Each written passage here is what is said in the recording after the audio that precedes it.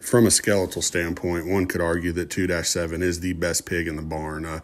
Here's one that just stands on a large circumference of leg. At the same time, this hog does have some skeletal spread and width and is just absolutely put together in a perfect manner. This hog is more immature. He is definitely later coming in his muscle and in pattern, but at the same time, he's got a sow behind him that absolutely produces. This one actually reminds us a lot of our middleweight class winning cross bear at Denver last winter that she produced.